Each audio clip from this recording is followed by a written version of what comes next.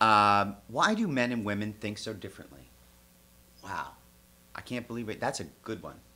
I believe it's because men have penises and women have vaginas. That's my take on the whole And thing. how does that make us think differently? It absolutely changes everything. If we swap that, I'd be thinking more like you and you'd be thinking more like me. Right away.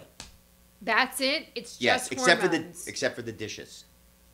Because you just don't know how to do the dishes. And No, I don't think that do would the change dishes. It. No, you don't. You just want to do it right the way, because you think it's right. There's a right and wrong. There's no right and wrong of dishes, people. Only in Jeff's mind. That's why even if we swapped the below parts, we'd still disagree on the dishes.